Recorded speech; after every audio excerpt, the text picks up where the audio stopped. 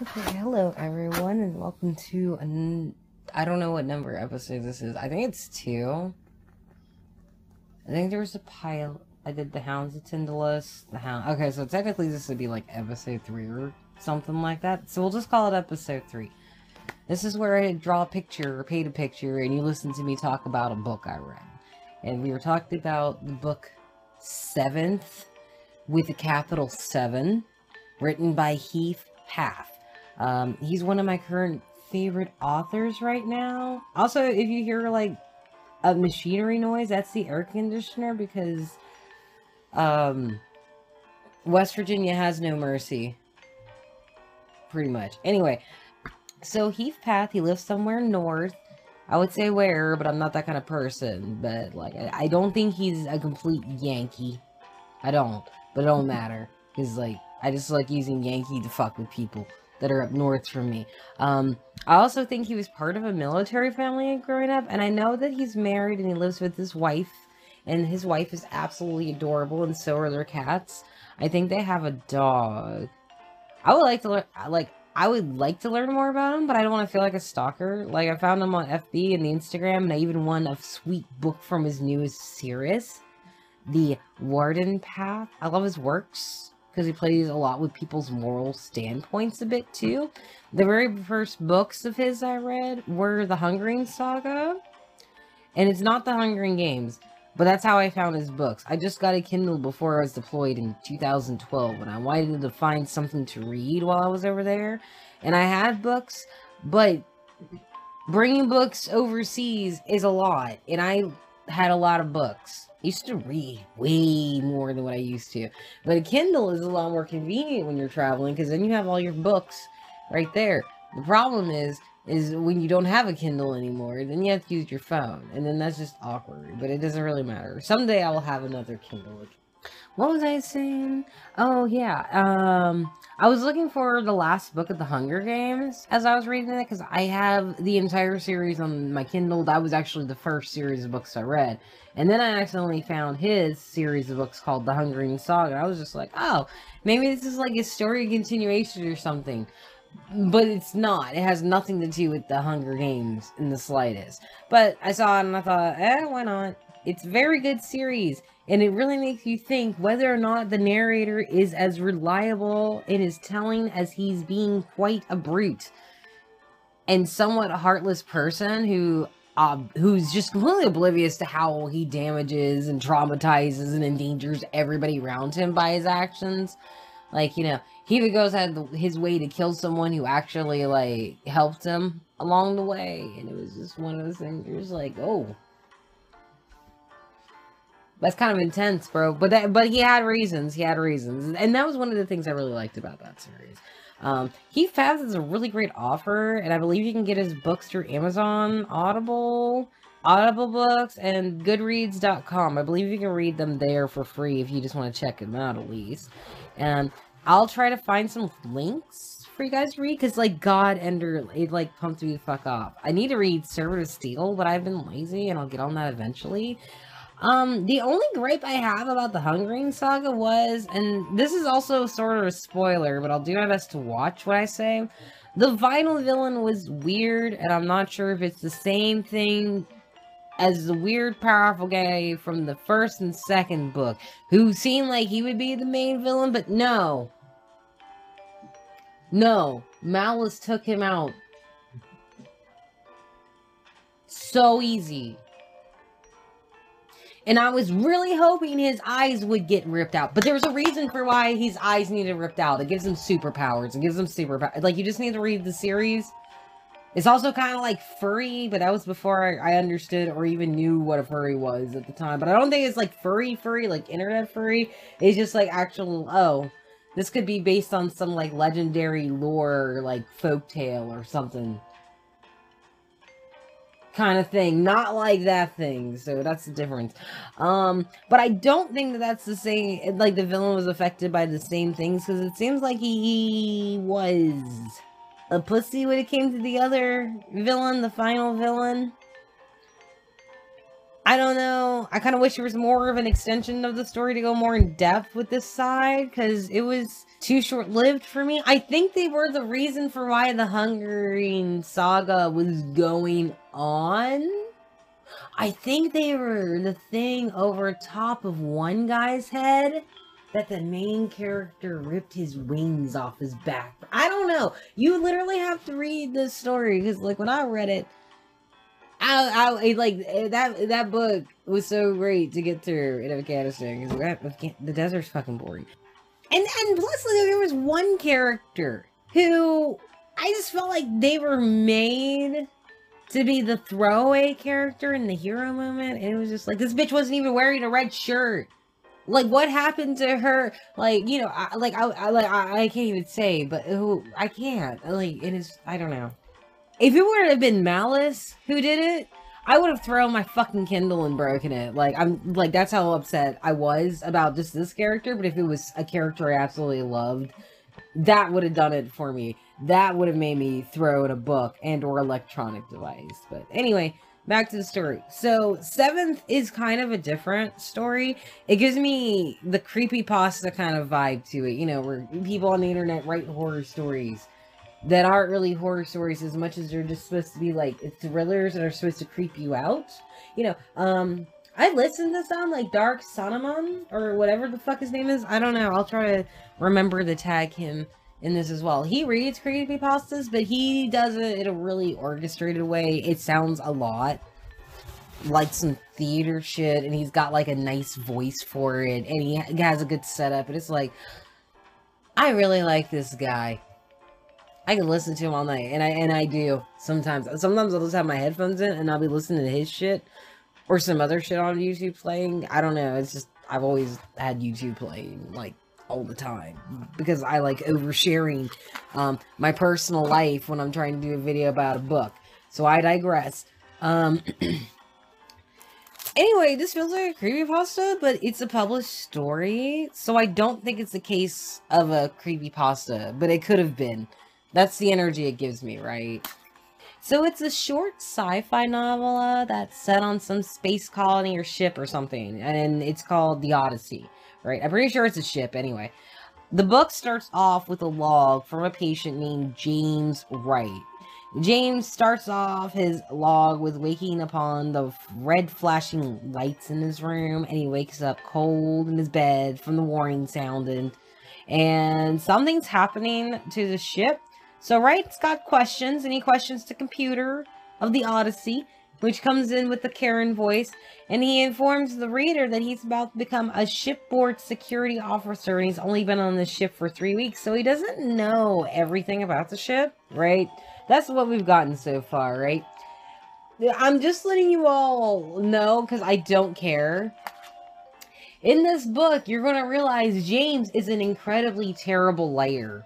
Liar. I only said lighter because I was about to. So James just happens, you know, to just be on this ship for like 3 weeks. He's only been there for 3 weeks, right? So pay attention to the time frames too, because it's a little bit weird. The computer is a female voiced AI that makes James feel uneasy every time he speaks to it, and he feels like the AI hates him, which is some really heavy feelings to get from a computer voice that just sounds like Siri. Oh, I would imagine, like, if the AI was Siri, I would be so happy. I miss having an iPhone. Siri was the only thing I liked about an iPhone. If Google ganked the Siri shit, I'd be so thrilled, because then I'd be like, I could have Siri again, because I have an Android and it runs with Google, so I need that shit in my life, right? Odyssey tells Wright that there's been a severe breach in the hull, and all the crew members are pretty much confined and or locked in their rooms until further notice.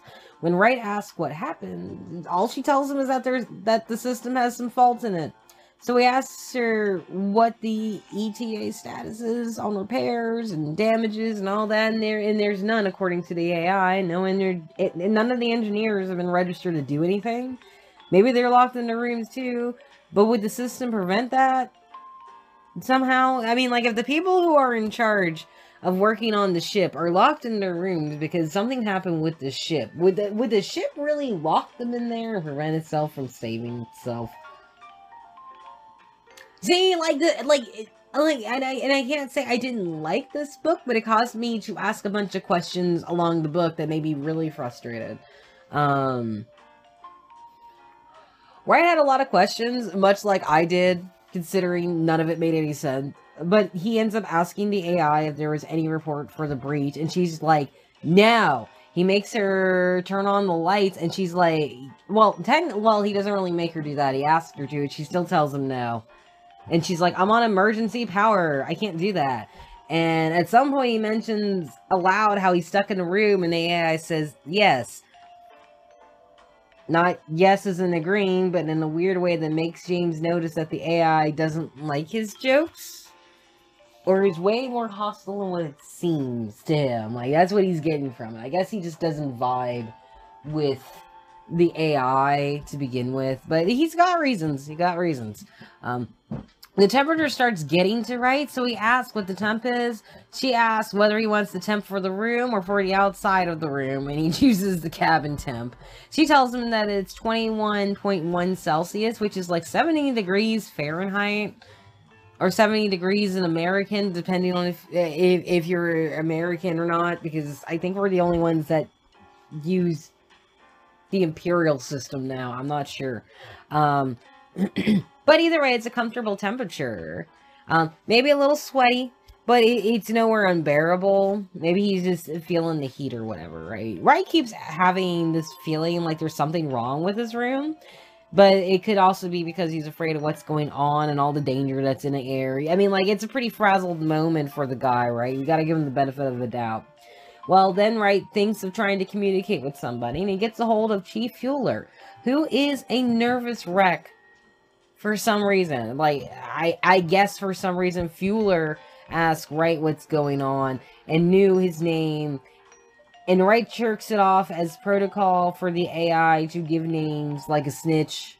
Anyway, now that both of these men have no idea what's going on together, they both panic together. And this is the first time he asks Wright about helping, but it gets ignored. Wright tells him that he isn't sure what's happening because he was napping when the warning lights and sirens woke him. The tree screams the most vanilla damn it you can imagine, and then gets quiet. And Wright had to check and make sure he was still there. I guess, like, I don't know, maybe it was like a mental crisis or something. He just kind of lost his shit for a second. The chief explains a bunch of stuff that really I don't understand, but something about an energy output that cut through 3 levels of the ship. He went to call the bridge, then he blacked out or something. Then somehow he woke up in a pool of his own blood. Fuller broke his nose off the console, but he doesn't remember how, and then he asks Wright to help.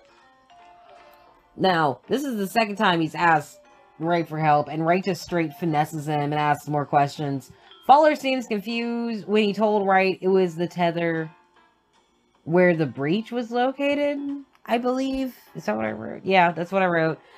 He was confused when he was explaining that the tether is where the breach was located. As if, like, he wasn't sure that was the right answer. Which I kind of have to stress, because that, like, it kind of threw me off, too. Like, why doesn't he know? Well, maybe he just can't see, but why doesn't he know? Like, it should be something. I don't know. Where was I? He also told Wright he's the only communication he's had since he's woken up. There's no communication anywhere. And Fuller explains that this shouldn't happen. It seems no other departments or people are alive. Wright's the only sign of life that Fuller has experienced since this entire thing started. And Fuller can't leave his office as he's on lockdown as well. It seems the power source is failing. And the source would last at least 5 years, but because of the damage in the hull, and it's being held together by the status field, all the power is being used up at a high consumption rate. I don't know, but I guess it's at a rate that makes them all panic, because at 5 years, it goes to like maybe 3 hours. I assume it's 3 hours. I want to put a time limit on it, because I don't remember if there was one in the book. But basically, once all the power is out, the ship's going to go down like the Titanic, but worse. It's probably going to implode. I think things implode in space. I don't know. At some point, someone knocks on Fuller's door and he hangs up, leaving Wright alone to think about what was just told to him. He describes his feelings of one being stuck in a prison cell with only a few hours to spare before his death sentence comes in a form of the ship ripping itself apart. He started wondering about if the escape pods were still available when a knock comes to his door, too. And it was 3 heavy knocks hitting the metal door, and Wright does the horror tradition of yelling hello. But then he remembers, hey, this is a soundproof room. They can't hear me, but why can I hear them? Better yet, how did the chief hear the knocks, too? We shouldn't be hearing any kind of knocks of any kind, especially since this is a soundproof room. He calls the chief back and Fuller suspects it's a rescue party, but also knows that they can't hear if he screams out to them.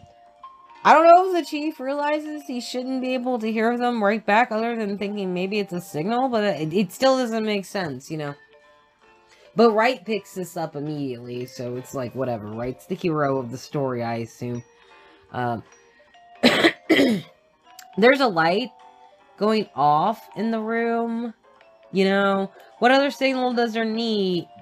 Like, you know, there's a light going off in the room. What other signal needs a thumping, loud, knocking sound like that?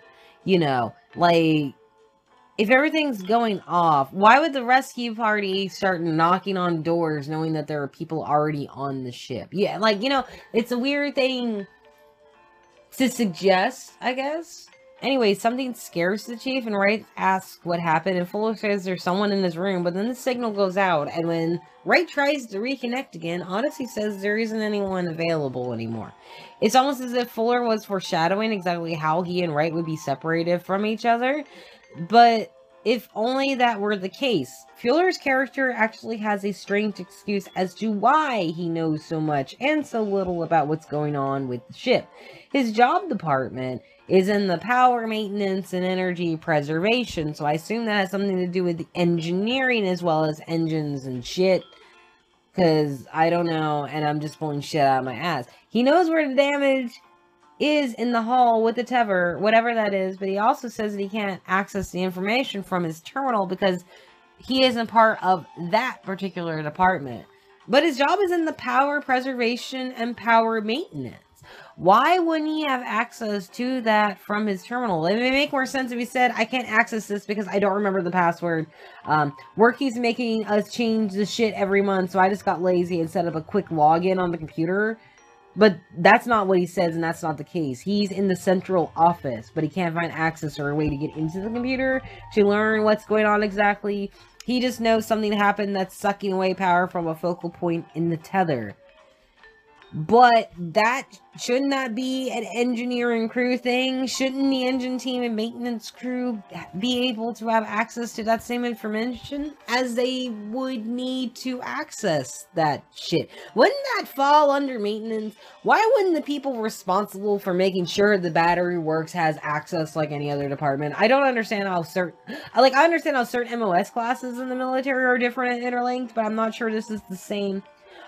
Speaking of the military, I can't help but be slightly annoyed at a lower class officer ignoring orders of a fucking chief. I don't mean for the military mode to come out, but Wright does mention the rank being important, yet he basically is ignoring the chief when he keeps asking him to try to find help or contact somehow.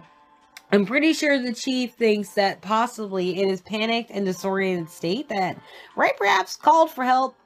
That is a theory. He did wake up in a pool of his own blood. It's just strange how these two characters are handling each other. As if the chief is looking for Wright to lead rather than the other way around. Are you getting where this book is going yet? Okay, either way. So there's already something fucky about how the narrator is coming off. You know, like there's something unreliable about what he's saying and we're not sure about it yet. But don't worry, it gets there. It's actually ended up being way longer to write, because I ended up writing more details about the entire plot than what I intended. Which is crazy, because, like... Well, I guess it's not crazy, because it is a novella. It is a little tinge longer than everything else, right? So back to the story. Wright tries to find somebody, but there isn't an answer from the AI, which creeps him out. It gets even more creepy when he starts trying to get the AI to respond to commands, and it doesn't. It actually doesn't say anything to him. And then there's this hiss in the air that comes out of nowhere, and he jumps, and he realizes there's something in his room as well that he can barely make out with all the red light that keeps flashing. Anyway, it was apparently that was the hiss that he heard, and so he screamed. And that wasn't the best move, because I guess the thing grabbed him and shoved him against the door of the room. And he was trying his best not to have to look at whatever the thing was that grabbed him. I mean, he hears a kid's voice anyway saying, "We're all dead now, remember?" And then he feels this sharp pain in his neck, and there are voices, and then all of a sudden he's in some medical ward waking up to the bright lights above. And he ends up talking to this female doctor, and he calls himself a cadet, which makes me even more annoyed that he ignored the chief. Because why is a cadet ignoring the orders of a chief? You know, I'm just saying, when I was a specialist, I would have got my ass. Like, it doesn't matter. It doesn't matter. It actually doesn't. That's just a nitpick of mine. Like, why is a cadet ignoring the orders of a chief? You know?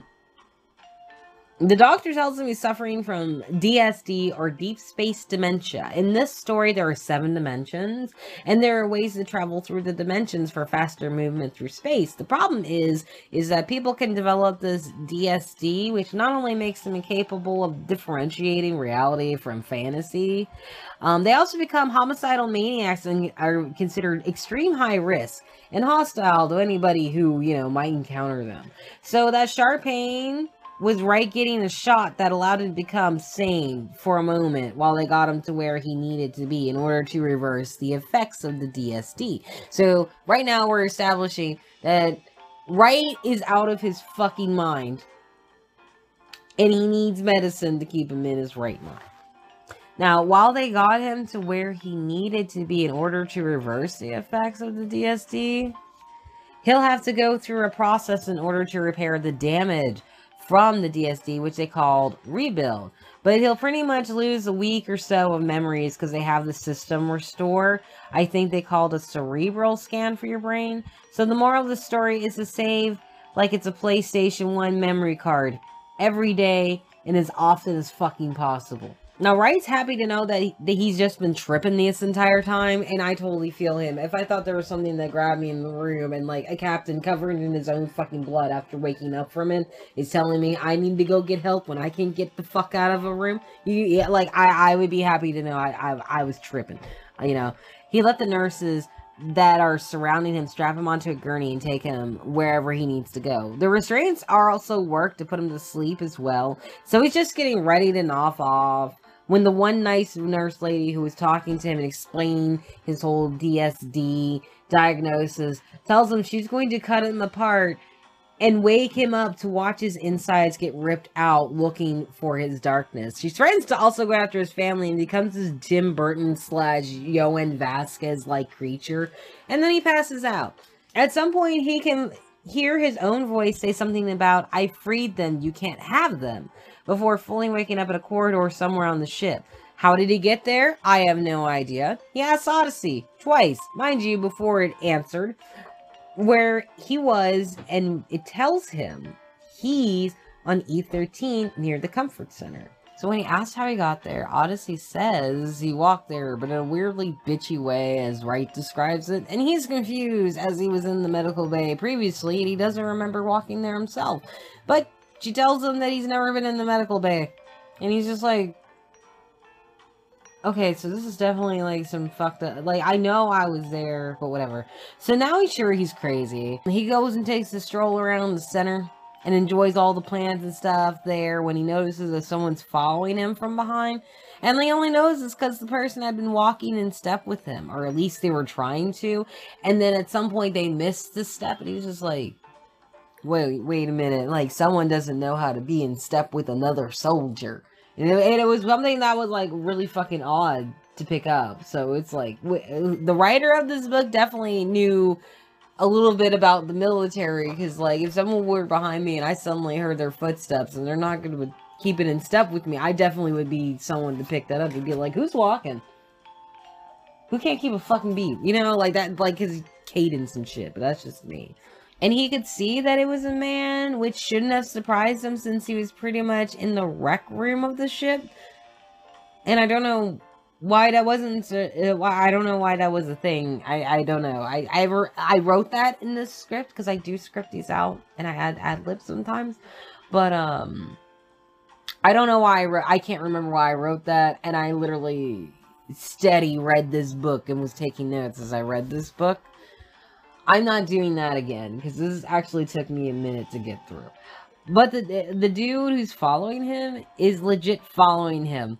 Like, still, very for sure. Wright even goes so far as to walk fun and hears the other guy fucking up the following in steps. So he turns around and asks the guy, hey, what the dealio? And the other man doesn't answer. So Wright starts taking a few steps, the other guy takes a few steps back. And that's when Wright realizes there's something up with the guy, and immediately he's just like, I need to get away. And he starts running, right? Then a chick's voice is all like, oh, there you are. And I guess it's coming from his stalker, who is the dude, but it's a chick's voice coming out. And then Wright is all like, do I know you? And the chick says she was looking for him. Or as the body of the person following him starts to snap.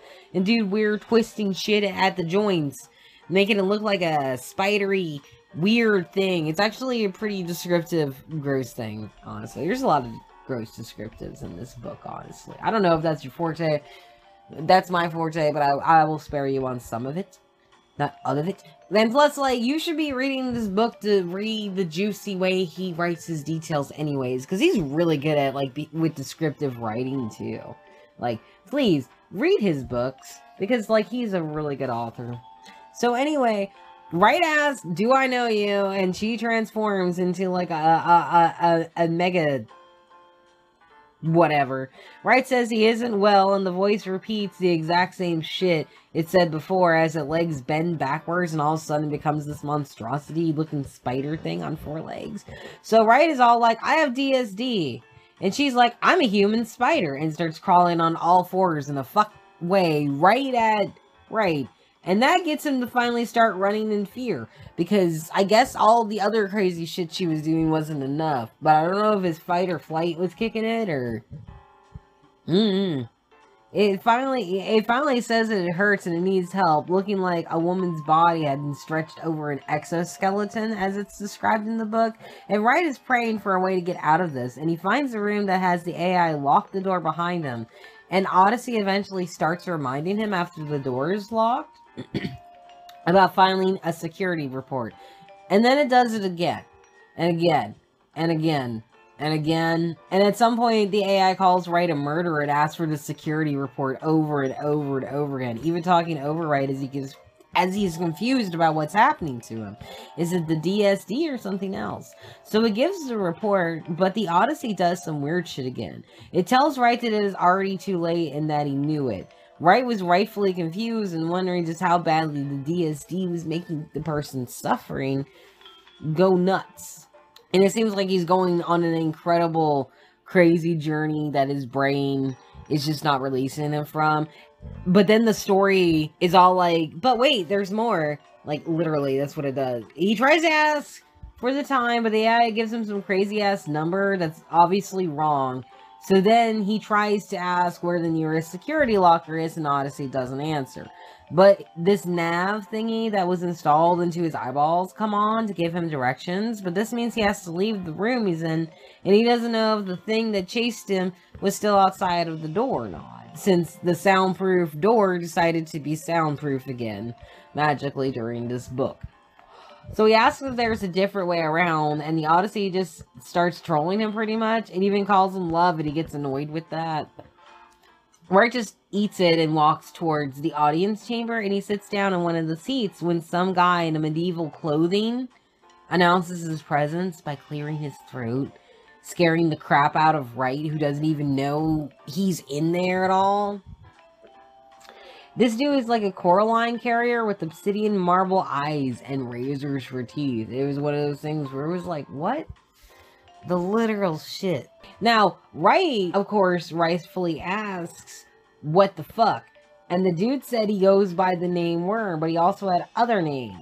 Now, Wright says that it's a pretty dumb name and thinks that he's an alien, but Worm laughs at this. This laughter helps Wright determine that Worm probably isn't the nicest guy he's met so far in this crazy adventure.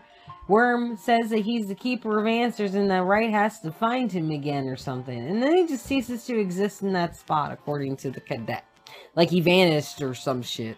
Wright goes to the bathroom to gather himself, and then he uses the control console to relax his brain for a second. And he ends up looking in the mirror and sees something wrong with his face. Or at least his face is the wrong age. He also notices he's in a gray jumper with a barcode, but he can't figure out why he can't remember the details of the outfit. Or why he's even wearing it to begin with. Maybe his DSD is so advanced now that it's causing him to forget what he looks like or what's even happening. He's seeing shit and things aren't going the way they're supposed to. And I'm pretty sure this is, at this point, the first time he sees an older version of himself, and it's in the mirror. More on that later. He eventually uses the controls to find a better route to the security lockers and starts making his way when his old friend, lady stretched over a weird body, finds him. He screams, of course, and then runs for his life, and this thing just starts shrieking, "Help me," with its full chest, all caps, as it comes after him. When he manages to dive to the next door and tries to close it, the thing gets him at the leg and starts biting the fuck out of him. It's like an ankle biter, but it actually does damage. He tries to fight it off with a punch, but it grabs his arm. Finally, he gets a leg free and kicks it in the face, which also causes his face to be ripped off and reveal the smooth surface underneath. He manages to get away and run again with the thing stunned for a minute, because, you know, you really don't know how to take losing half of your face, so you might need a minute, you know, especially when it came in the form of a kick by a guy who, if it bit his leg, like, you know, this thing is, like, the way the book describes it's pretty greasy in the Canadian sense. It's a pretty, like, nasty looking creature, and its teeth are like razors and needles, too. So it's just like, you had all that shit on you. Sir, you are not getting on this laptop. I'm doing things. I know you want to. He actually puked on my laptop earlier. I was really big sads about that, but not today, sir. I don't know, man. Like, if I got my whole face kicked off, like, I probably need like a good head shake or two before I decided, you know what? Now I'm not playing. Like, I wasn't even about to take your face off, but you took mine off. So at this point, I can do whatever I want to now. So Wright got a good distance before his legs started hurting, finally. And the roaring of the thing chasing him sounded the hall as he was running down. Now, Wright grabs a chair and gets ready for the thing, like Atreyu with the wolf guy from the Neverending Story. The chair does keep some distance, but it almost rips his neck out when the fucking monster thing tries to jump on him. He heads back to the main hall again since it was closer, but then the thing grabs his bad leg from underneath it, and then it's like, oh, there you are! Like, the thing's got jokes now. LOL. Somehow, though, he is saved from that thing and he hears footsteps approaching as the thing that was on top of him, about to rip him to shreds, is just not on him anymore. There's a dude with a pipe covered in who knows what, and what that could be, we don't know yet. His name's Hobbs. Hobbs helps. Hobbs helps Wright. Hobbs helps Wright in giving him some space drugs to make his shit better, and the two talk. Wright thinks that it's weird that there's military personnel on the ship, and Hobbs is basically a dude who doesn't ask questions, so he really doesn't know either. Even though he literally talked to an officer earlier who was also on the ship, and he's working to be a security officer. Why wouldn't this sounds like a ship that should have military, like, oh, never, whatever. I don't care. I don't care. I don't care. I don't care. But anyway, like, Wright thinks it's weird that there's military personnel on the ship, and Hobbs is basically a dude who doesn't ask questions, and he doesn't really know why he's there either. Wright for a second thinks about killing Hobbs, but he gives himself away with talking out loud, and eventually Hobbs just blurted out how his fellow troops woke up to an emergency sound and how everyone was attacked by strange shadows that came from the walls that appeared. It made one guy go nuts and start screaming. Another couple of guys tried to stop the screaming dude down and calm him down, but that didn't work. Another dude punches screaming dude, and that doesn't work. Then some guy tells him to shut the fuck up. And when And when screaming "shut the fuck up" didn't work, the guy injected like 6 steroid shots in and ended up tearing the Marks guy literally apart. And I think the Marks guy, yeah, the Marks guy was the one who was screaming. So he basically injected a whole bunch of steroids shots, like the ones that he used to help Wright out with, into the guy, and he just teared him limb from limb. Hobbs' team, who weren't affected, left the rest after they bypassed the weird shit, but they ended up in the cafeteria where they find a whole place full of corpses turned zombies. There are zombies on this boat, and they're not just regular zombies, but they are zombies with weird red intestinal attached cords that went from each body to some being that was also in the room with them. But they never actually found out what controlled these bodies, but his crews did find out that they could sever the connection with whatever was controlling the zombies and the zombies themselves. Unfortunately, most of the crew were torn apart, and their dead bodies too joined the ranks of the undead puppets of the red cord that's attached. Now, I just want to say that every time I read this, forget about Hobbs in the story, and he surprises me every time. I don't know why, but since he has such an exciting story so far, at least he can fight and shit, but I never remember that he's here. And then, like, I was doing this for this video, and all of a sudden it was like, oh, I remember why he wasn't there. I remember why he wasn't there. So Hobbs convinces Wright to go with him to the bridge to see if there's anything they can find out. And then suddenly Wright passes out, thinking maybe Hobbs drugged him, which would be a weird thing to do. Why would he drug you? During a time where Richard is trying to kill you, like, he would lug your body around like bait or something? Like, that doesn't make any sense to drug somebody. Well, Wright wakes up and he's holding Hobbs' weapon, which is now covered in blood. And Hobbs is passive as fuck as he addresses Wright and tells him he can have the weapon and carry the meds kits. Hobbs says they can go to the comfort center, like where Wright was at before, instead of the bridge like he originally wanted to. Wright doesn't think anything about this. Like, if I know you noticed the blood on your weapon, sir. You know, the soldier who told you all about the monsters he just fought against is acting timid. He's also staring down the opposite hall of where you're going, and it makes me wonder who or what was causing him to look that way. Like it was a bad thing. Because it's obviously a problem. And I also don't think that they're in the same place as before in the book either. But we'll get to that in a little bit. So they get to the comfort center, and Wright is just all smiles at the whole I'm one with nature stuff, until he sees what I assume is possibly Worm. But then I was wrong, because there's way more medieval hooded guys everywhere. They were passing through walls and doing all kinds of things people see orbs do. Hobbs is acting like Wright is the man of the relationship and doesn't move until Wright leads the way.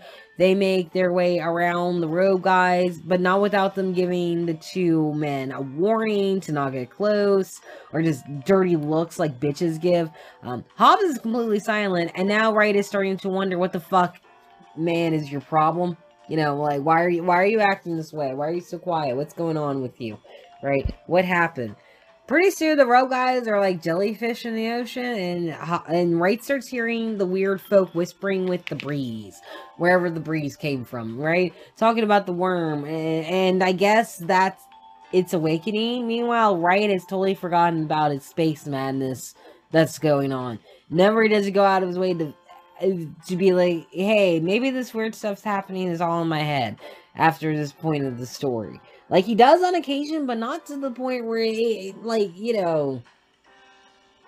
Like, if you never dealt with someone who's going through, like, full delusions, they don't think that what they believe or see or think is fake. They totally believe it. They totally believe it's real. So, at this point, it's just like, he's just full-on enveloped. He's full-on in it. There's no getting out of it. Wright threatens the cloaked people, and they all laugh at him for it. Or maybe he thinks they are, because Wright isn't sure at this point. But the crowd actually moves out of the way for him after he tells them to get the fuck out the way for him and Hobbs. He eventually falls at some point, but he sees a cloaked guy talking to another guy who looks like an officer from the ship. Officer Dude says he's surprised and happy that Wright made it as far as he did, since everyone, in quotations, thought he wouldn't make it. And dude starts doing the whole, you're here to fulfill your destiny, James spiel to Wright. Because his first name is James, in case you forgot, because I did throughout this book. He was just like, oh yeah, his name is James. My bad. He gave this spiel to Wright. It makes it sound like there's something astrologically prophesied about this worm thing, and James should have been raised for this moment. And that's why he's back on the Odyssey. Dude also calls Wright Sergeant, not Cadet, and this confuses Wright a lot, and he's getting pissed. I was also confused, and then it was just like, oh yeah. And then I remembered the ending. It was just like, oh, okay. Wright starts asking the weird officer about what's going on, and he really just tells him what Wright already knows about the ship, which pisses him off some more, because he's being more specific with the guy when he asks why there were weird jellyfish in cloaks roaming the ship like this, and why this shit is happening on the boat, and what the fuck is even he talking about, this prophecy and shit. So the dude asks if he wants to know what's happening. And then he just pulls out a knife, and it's just like, oh god, there's going to be a knife fight. But at least that's what Wright thinks. He thinks he's going to get stabbed at this point. But no, Officer Dude just does a full Harry Carry and starts stabbing his guts away, killing himself, and shouts that, this is for you, James Wright. And he also tells Wright, right before he goes, to find someone. But he doesn't say who. I almost want to believe this was the officer Wright spoke to earlier, but I really don't know because I'm reading this story and I don't remember this part in particular. I don't think. Hell, I'm only writing on this as I go slowly because the story was kind of hard to read the first time for me. And reading it a second time, I found that it's not my most favorite story of his. It's not like it's bad or that I don't like it. It's just kind of like off to me. Like he could have been rushed to write this, or maybe it was a younger piece, but I just didn't love this story in particular. But maybe one of you will like it enough to read it. Sure, I'm spoiling the story, but it's still good enough to read. And if you like sci-fi and adventure and gory little bits, you might, you might like the story. You might like it. Anyway, so back to the actual story that we're talking about. The dude stabs himself. A bunch of hands get laid on the right, like it's church, and he kind of blacks out, or he flashes suddenly to the next scene.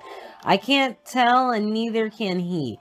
But he ends up back in the same room with the red blinking light, like in the beginning of the novella, and Wright is rightfully confused as fuck. Even more weird, Hobbs is sitting on the bed with a 1,000-yard stare locked on Wright. He opens his mouth, and everything goes black, flashing red in the room again as Hobbs asks if Wright remembers how they got there. Then Wright asks if Hobbs is okay, and Hobbs responds that he isn't because Wright killed him. Oh, it makes sense why he's acting different now, huh? Wright is like, what the fuck? But Hobbs makes it clear that it's so easy to forget when you don't want to remember, in regards to the murder and Wright's outright denial. Wright tells Hobbs to quit with his bullshit because he's never intentionally hurt anyone before. But as I've stated before at the beginning of this whole telling, Wright is a very terrible liar.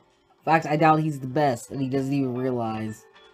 The room gets dark, and Hobbs gets up from the bed to stand in front of Wright, and this is so Wright could see that Hobbs' left side of his head was caved in, and the eye was hanging out of his face. His brain parts were dripping out of his head, too. Hobbs claimed that Wright didn't trust him with the weapon and wanted the medkits, and that's why he was murdered.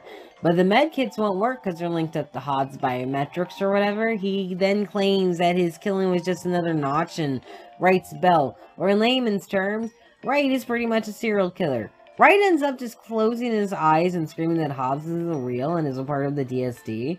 When he opens his eyes, Hobbs is gone. Then Odyssey asks Wright if he feels alone. When Wright starts to question the ship, or what he thinks is the ship, Odyssey tells him that he killed her son and daughter. Then the ship laughs at him, and he again denies being a killer, but the ship isn't having it and says that they're with him forever. When he asks who it was that was addressing him with the new accusation, there was silence, and then the door opened. Wright, of course, was suspicious from the start, as this whole thing has been insane. The door, as he describes, would usually go out to a hallway that went to other cabins on the ship, but now it's like there's one long hallway from his room way out there. Wright decides to leave the room despite his feelings. Hobbs shows back up without all the wounds and stuff. And Wright says that Hobbs is a hallucination, but Hobbs tells Wright when he comes back to this place, he's real again. When Wright steps out of that room, it helped him become a real person again. Now, Wright doesn't understand quite what Hobbs is saying, but asks where here was. Hobbs says that they are on the brink of darkness, and Wright's been there before, and he needs to find the worm that everyone keeps talking about. Wright tries to get more information, but the next thing you know, he's in a house on some planet somewhere, and the emotions and the perfume he smells is like so familiar. Then a woman named Karen was talking, literally her name is Karen, was talking to Wright, and she notices that he's covered in blood. Wright, who must have been experiencing a memory, is smiling as he said that, quote unquote, it's better this way. I had to kill them, Karen. And then Wright gets control back and is screaming that none of it's real. However, Hobbs ends up coming back and informs Wright that he's never been linked up to the ship in order to speak to Odyssey. And that was never Odyssey's voice. All of his implants were removed when he got convicted. But convicted for what? Wright argues that he was talking to the ship before in his bunk, and that's when they first met each other. That Hobbs' story is similar to Hibbs. But Hobbs informs him that who he was talking to never really told him anything true, and that Wright had jumped him from behind and stole his shit after Hobbs had saved him. Kind of explains why Wright blacked out after Hobbs invited him to the bridge ship, and why Hobbs acted like he was just not involved in the story in a personal and mental way. Like he checked out completely on a conscious level. Mainly because he's a ghost. Or he's just his self-haunting, if you will, his murderer. Wright said he would never do that, but Hobbs calls bullshit and says Wright made this place, and that all the machines could dig in his head. Wright thinks about the shit and does agree that the whole stretcher thing, as well as the cloak people, were kinda off. He asks Hobbs if they messed with his memories, and Hobbs said they tried, but it would affect some project. Then Hobbs becomes a young boy by the name of Sean that Wright is the father of. Sean's eyes are missing, and the sockets are oozing black stuff. Sean says, "Hi, Dad," and suddenly Wright remembers that he did murder his son with a knife he brought for that reason. He remembers coming home and the kids running to him all happy to see their dad right before he slaughtered all of them. I won't go into details, but he's pretty much going into heavy stuff he does to his family. At some point he starts to cry and the ghost of his wife appears to tell him to nut up. She was murdered too, just like her family. She and her son both say that Wright had brought the darkness and the worm into their home, and they're now all suffering because of it. Wright doesn't know why he ends up saying the words. He said, "I could save you," but Karen just does a Karen smile with a half a jaw and disappears again into the darkness. Light comes on and he's in some kind of control room with a chair. It was deja vu for him. He knew he'd been here before, even though he couldn't exactly remember even referring to it as home. Wright ends up calling it the tether room. The chair in front of him turned around and a version of Wright was sitting in the chair ready to judge the doppelganger. But instead it's a memory, and Wright realizes this older version that he saw of himself earlier in the mirror was a sergeant now, not a cadet. Wright remembers that he was in charge of the Deep Space Shield research team that was researching, jumping their ships through 7th space, making it the fastest form of space travel. However, as Wright recalls, the actual process to do this successfully was pretty much nil to nada.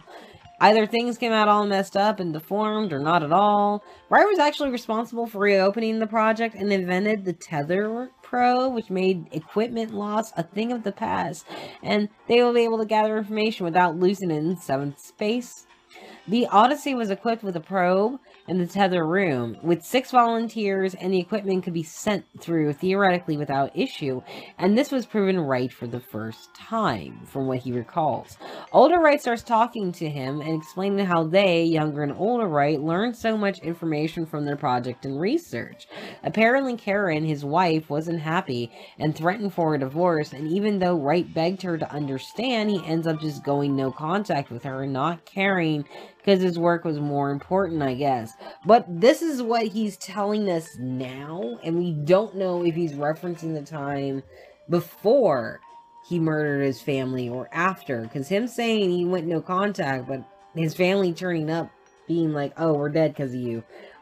Two very contradictory things. Did he leave her alone or did he go on a murder spree? Either way, Sergeant Wright invites his younger self to look at the research that the two of them have been working on, and Wright sees that the research involved rooms that looked exactly like the one he started in when the novel first started. A dark room with a red blinking light and warning signals. And there were 6 volunteers all sleeping, but one wakes up startled by the flashing lights and stuff. The first one asks who's there and that they're sick, and another one gets up to stare at the camera all creepy-like. Then one room just has all bones crunching and blood everywhere because I guess they exploded.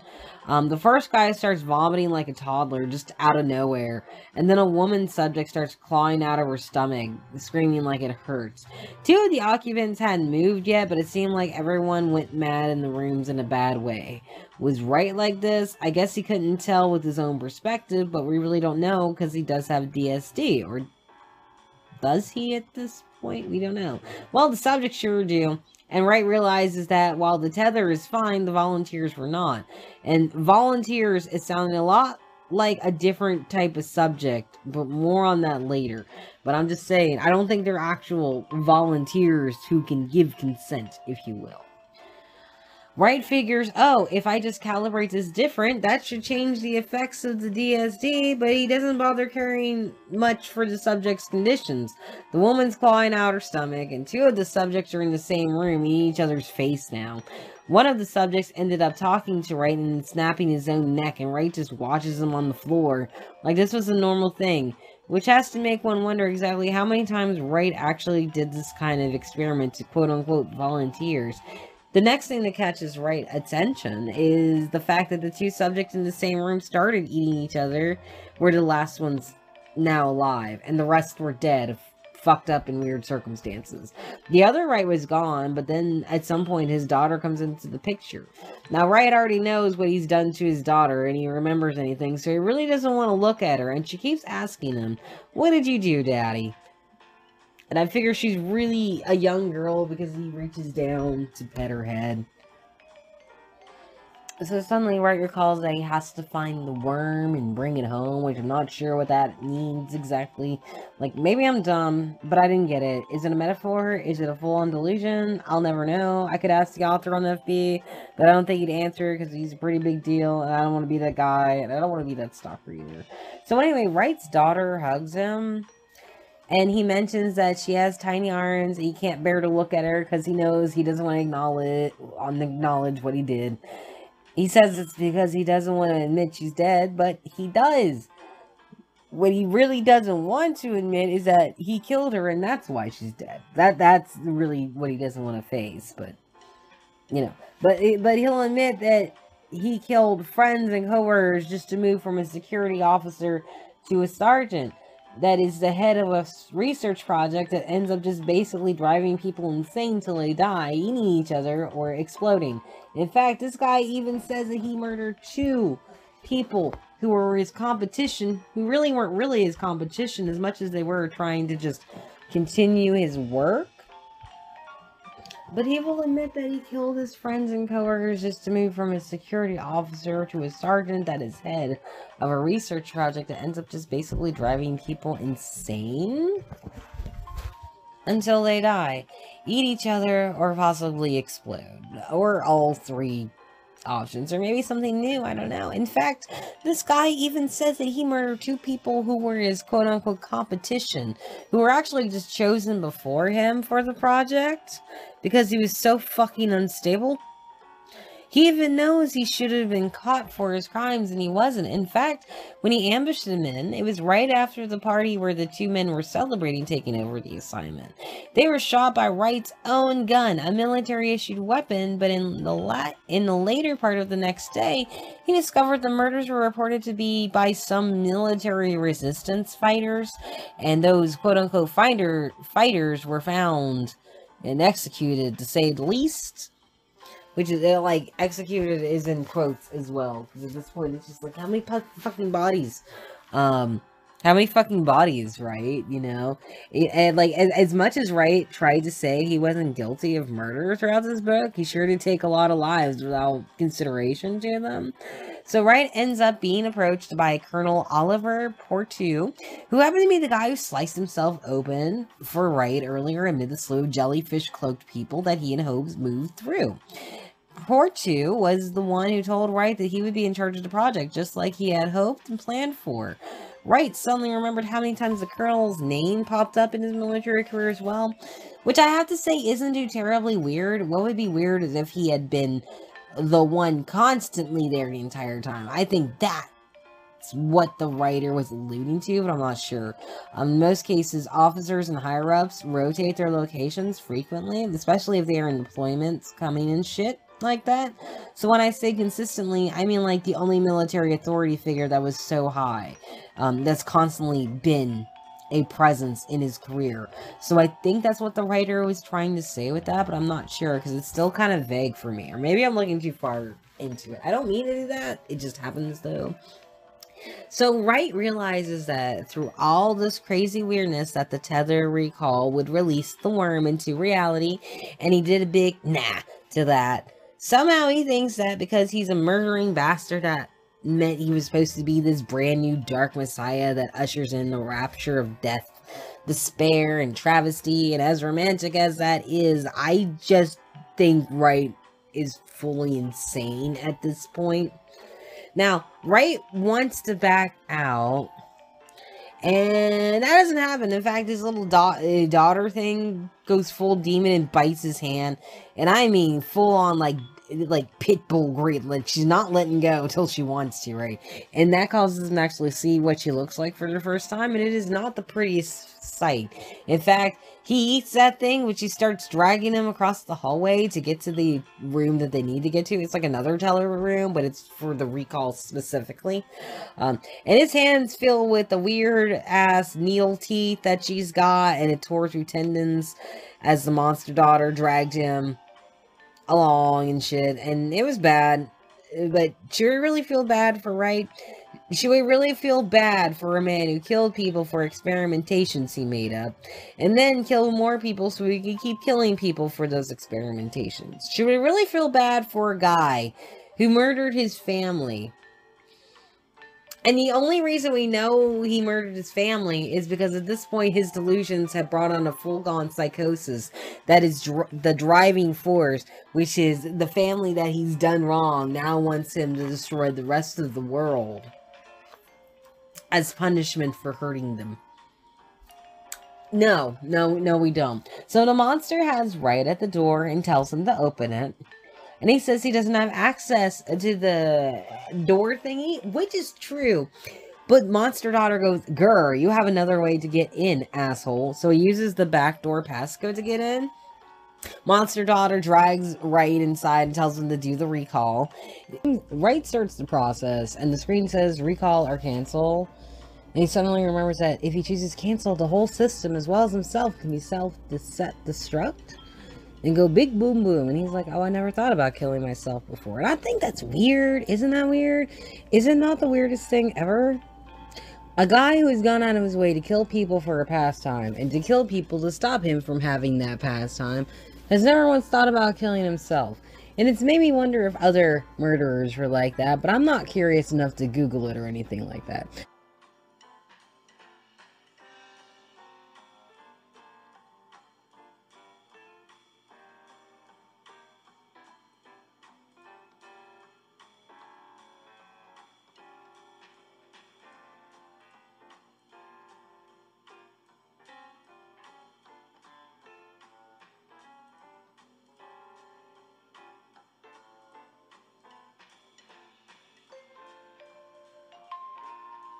So the daughter monster thing sees what he's trying to do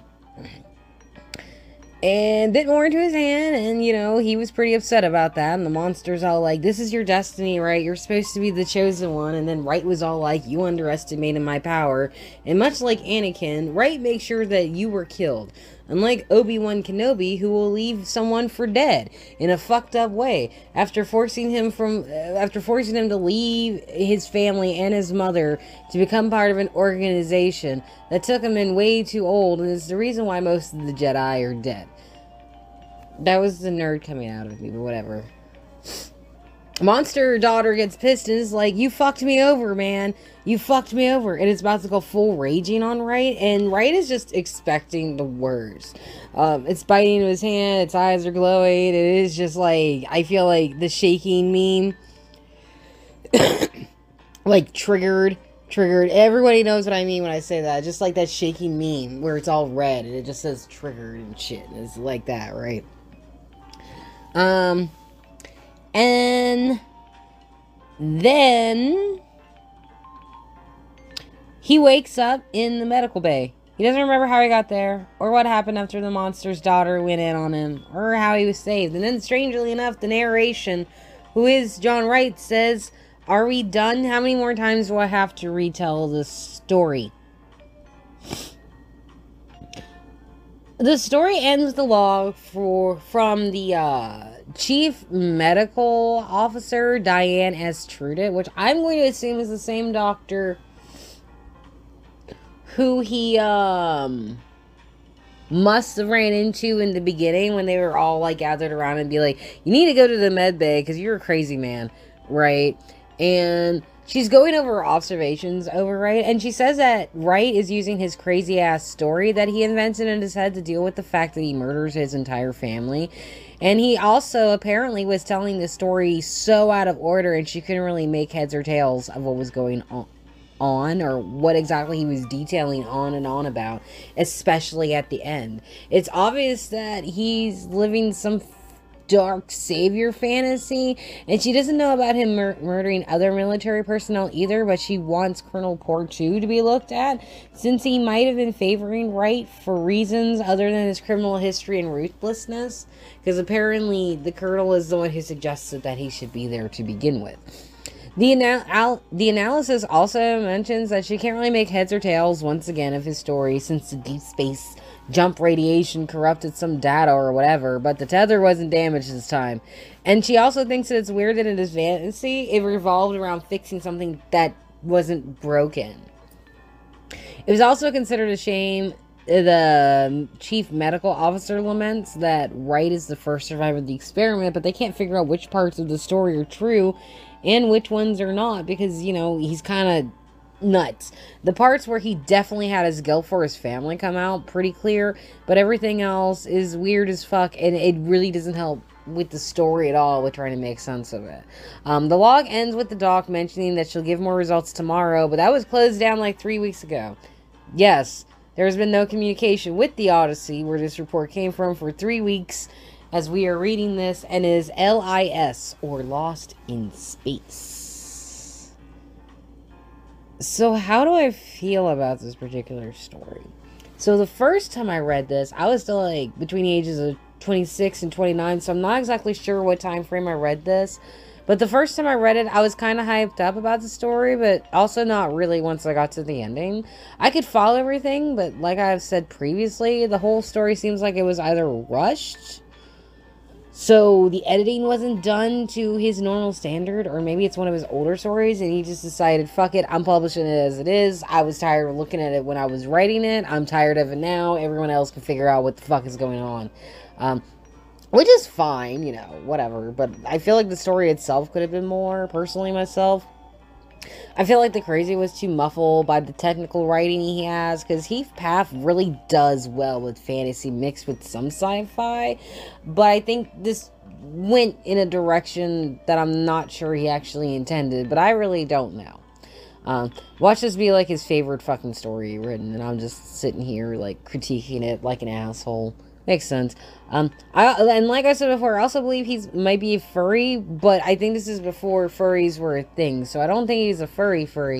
That the Hungry Saga would definitely introduce me to furries before I knew furries was a thing. That's how long ago I read this book, because I was deployed 2012. when I first started reading him. So that should give you the time frame. This was the time before time has gone by, right? And don't pick on him because he's a really cool guy, and I really enjoy a great deal of his works. One of my favorite short stories of his is what I mentioned before, The God Killer, and that's for a good reason. When he writes, he knows he has an idea and a plot in mind that he's writing down, and then crumbled it up furiously because it doesn't sound right, or at all, or it's stupid, or it could just be cut out. And I can relate to that because I used to write stories a lot, and it could be so frustrating. Like, and sometimes it could be frustrating to the point where you don't even want to work on it anymore because you've already put so much work into it. And it's just like, I have to rewrite this entire thing over again because it doesn't make sense why there's a chicken king fighting a gecko because he's selling insurance. Like, you know, it's just little weird things that you have to go through with writing. And it can be annoying sometimes, especially when you get shit the way you don't want it to. But I can't fault him for that. And honestly, I think it'd be better for me to try to talk about this book because someone else could be actually interested in this story more than I am. Like, it wasn't my cup of tea per se. It did capture my attention and it kept me interested. It was just, the ending just, it was just the ending because it just seemed like it ended so abruptly and so